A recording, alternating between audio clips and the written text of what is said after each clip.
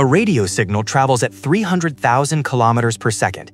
If you stood on the moon and called Earth, your voice would arrive in 1.3 seconds. That delay is the speed limit of our universe. Now extend that delay.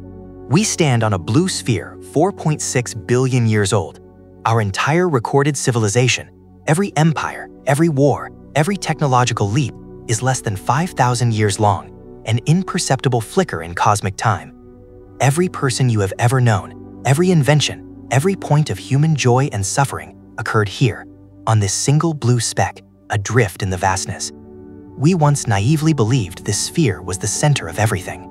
We know now it orbits a yellow dwarf star 1.3 million times larger than it is. And that sun? It is utterly unremarkable.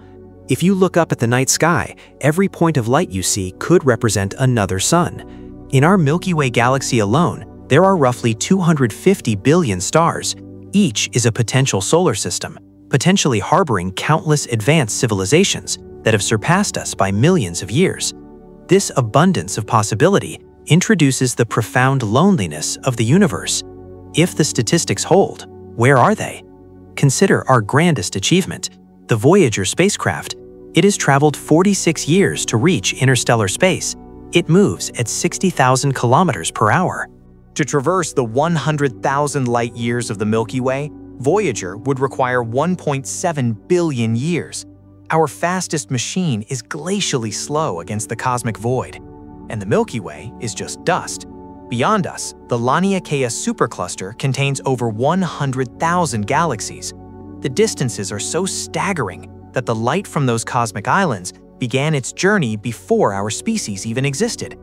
In the face of this scale, the daily rush for fame, status, or wealth is stripped of all consequence. The universe does not care about your success or your failure. In the long river of time, all matter turns to dust, including every memory of your life. But you are here, now. You possess conscious thought. You have been granted this incredibly improbable slice of 80 years. The cosmic perspective defines the brevity of our window. It strips away every trivial concern. The greatest illusion is thinking you have time. The only meaning you will ever find is the meaning you choose to create within these few short decades. Do not mistake the fleeting nature of this life for a lack of significance. Recognize its rarity and act accordingly.